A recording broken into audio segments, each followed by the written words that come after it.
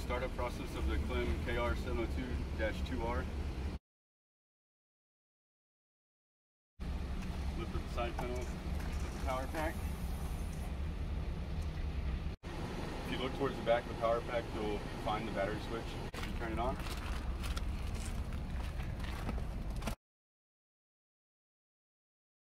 Come to the ignition, you turn the ignition on.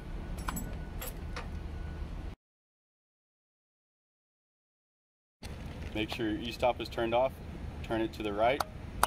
You come up to your third button up. Third button up, hit it one time, and then 3 times quickly. And then the 4th time, hold it.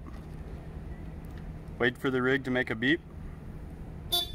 Let off, and then hold it again until rig starts.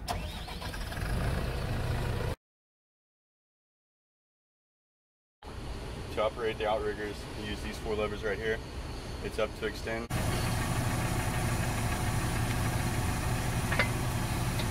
And down to retract.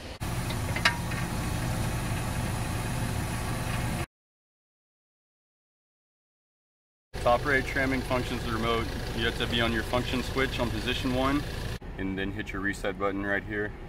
It's the first button on the left side. For your left and right joystick, it'll be forward, up, and down for reverse.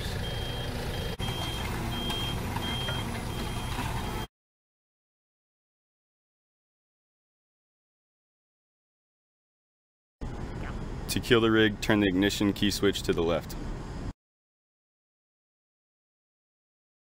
And at the very end, you gotta hit your battery switch, but you have to make sure this light right here is off before you can kill the battery.